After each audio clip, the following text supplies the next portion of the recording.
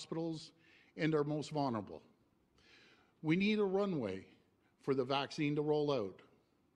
That's why, after consulting with the Chief Medical Officer of Health, listening to hospital CEOs and other health experts, and extensive discussions at the Cabinet table and caucus throughout the weekend, I'm announcing today that Ontario will enter a province-wide shutdown, starting at 12:01 a.m. on December 26. This difficult action is without a doubt necessary to save lives and prevent our hospitals from being overwhelmed in the coming weeks.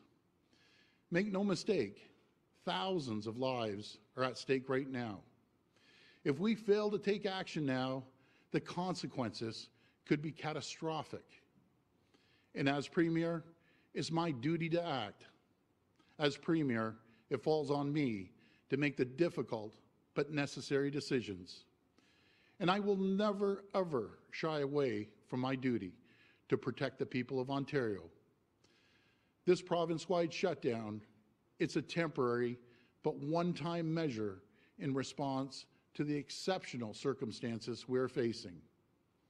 We're asking all Ontarians to stay at home and only leave when absolutely necessary, such as work, groceries, prescriptions, or medical appointments. Essential businesses such as grocery stores and pharmacies will remain open at reduced capacity. Other retailers will be open for curbside pickup and deliveries only. The restrictions will be made in place for a period of 14 days in Northern Ontario and for a period of 28 days in Southern Ontario. Dr. Williams and his team will keep a close eye on what the data tells us to determine if it's safe to lift any restrictions or if they need to be extended. I want to speak directly to those in areas of the province that are currently in yellow or green. The risk of interprovincial travel and further spread is a real concern. We've seen that people are moving from regions to region and bringing COVID with them. The health officials are telling us that province-wide action is needed if we're going to break these trends. We also know Quebec is shutting down. So areas like Ottawa, which have done a great job, and I want to give a shout out to the folks of Ottawa and the mayor out there, you've done a great job at lowering numbers. From high numbers, you brought them down.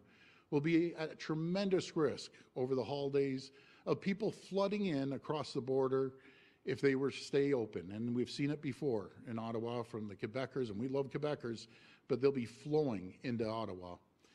But we will continue to monitor the data and make adjustments if necessary. As part of this shutdown, we're also looking at our schools.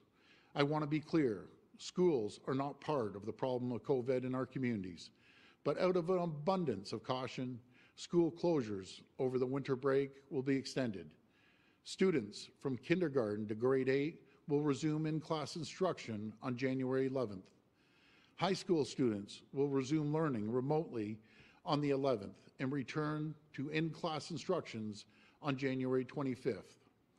Asking students and staff to stay home a little longer will help ensure we do what's needed to control the spread. These are decisions that are extremely difficult, but they're absolutely critical. And I know how much our businesses are struggling. That's why I've directed our finance minister to review our existing business support programs.